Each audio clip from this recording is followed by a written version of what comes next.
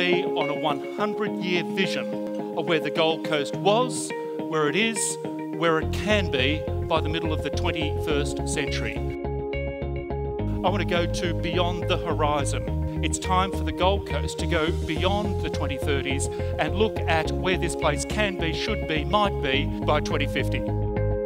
We are going to double the population of the Gold Coast. Why is this not an opportunity for building, construction, finance, housing, retail, next generation business opportunities?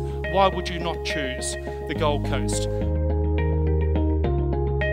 This is a city that has been willed into existence, and willed into existence because of the fundamental demand for lifestyle, for leisure, for retirement, for everything that the Gold Coast is famous for. The Gold Coast will remain 70 kilometres from the north to the south. What does it mean if you double the density of the number of people in a 70-kilometre strip? I think that means that you must focus on transportation. The light rail must extend through to Coolangatta. There would be greater pressure on the north-south traffic flows.